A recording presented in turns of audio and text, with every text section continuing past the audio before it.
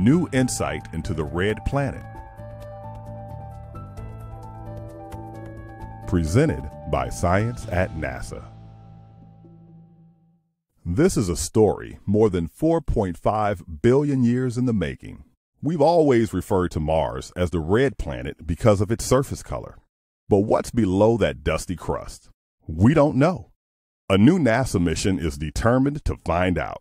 On May 5, 2018, an Atlas V rocket launched the InSight lander to Mars.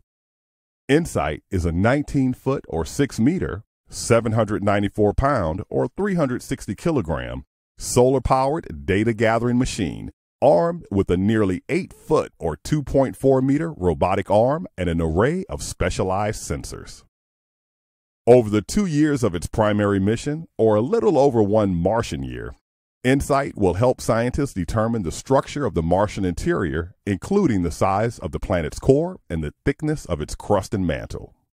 It will also help scientists determine the elements found in the core and the composition of the crust and mantle. Bruce Bannert is InSight's principal investigator at NASA's Jet Propulsion Laboratory in Pasadena, California. Information gleaned from the mission, he explains, will help scientists compare what's found in Mars to what we believe is deep inside our own planet.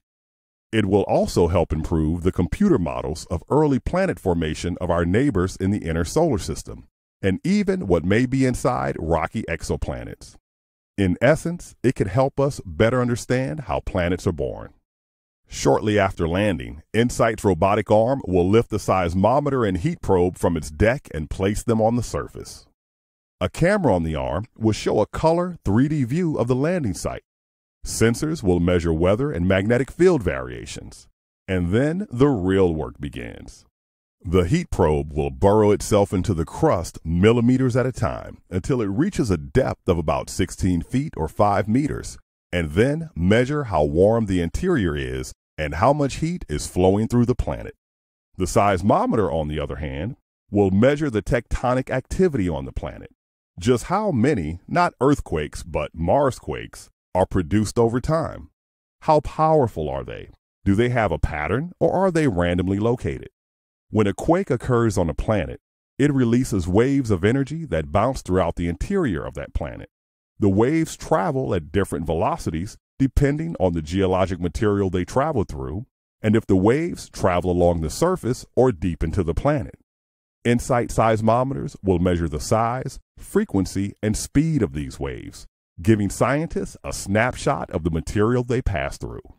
Bannert says it's a bit like taking a CT scan of a planet. And InSight will not only look below, but above, measuring how often meteorites impact the surface. Combined, InSight's many experiments may help scientists explain why some rocky planets turn into an Earth rather than a Mars or Venus. And that's a factor that's essential to our understanding of where life can appear in the universe. To get even more insight into this first-of-its-kind mission, visit science.nasa.gov.